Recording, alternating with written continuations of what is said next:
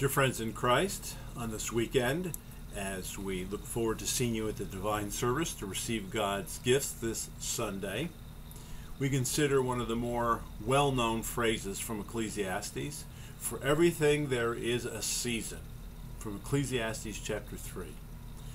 For everything there is a season and a time for every matter under heaven, a time to be born, a time to die, a time to plant, a time to pluck up what is planted, a time to kill and a time to heal, a time to break down and a time to build up, a time to weep and a time to laugh, a time to mourn and a time to dance, a time to cast away stones and a time to gather stones together, a time to embrace and a time to refrain from embracing, a time to seek and a time to lose, a time to keep and a time to cast away, a time to tear and a time to sow, a time to keep silence and a time to speak, a time of love and a time to hate, a time of war and a time for peace.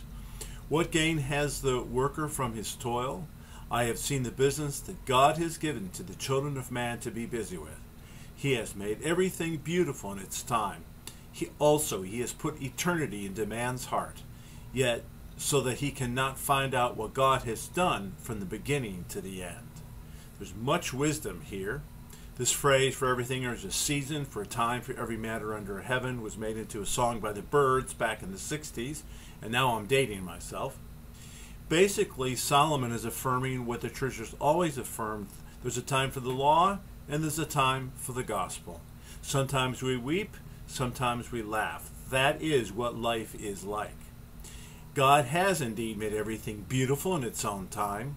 He has put eternity in our heart. We know that we're here more for just this earthly life. We can never find out what God has done, but we must live in the seasons that He gives us.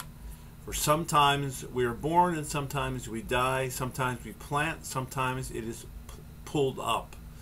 We live under both the law and the gospel. And so let us pray. Eternal Lord God, hear our prayers for your servants who suffer in this earthly tent. Do not let them lose heart, but fix their eyes upon what is transient to the things unseen. By this slight momentary affliction, prepare them for an eternal way to glory, beyond all comparison, when at last you will raise us with Jesus and bring us with you into his presence. Lord, in your mercy, hear our prayer.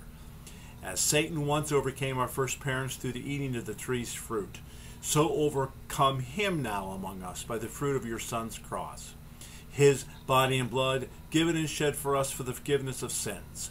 Bless all who commune this weekend with repentance and faith, that in the comfort of the gospel they may be cleansed and prepared for eternal life with you. Lord, in your mercy, hear our prayer. What was lost in paradise has been regained by the conquering wounds of your Son, crucified and raised again.